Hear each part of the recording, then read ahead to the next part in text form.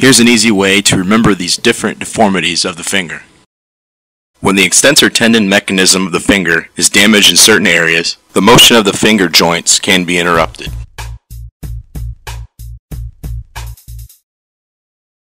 Here you can see the distal interphalangeal joint, the proximal interphalangeal joint, and the metacarpal phalangeal joint.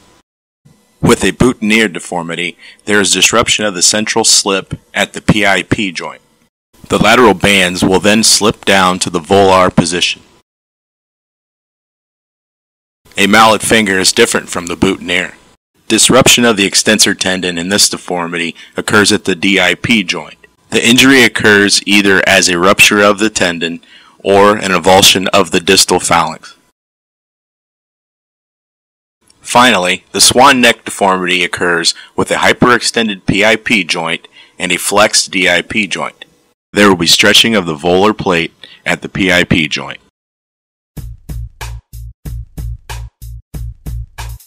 All my videos and this video is for educational purposes only. Please consult your doctor before you make any decision about your medical care.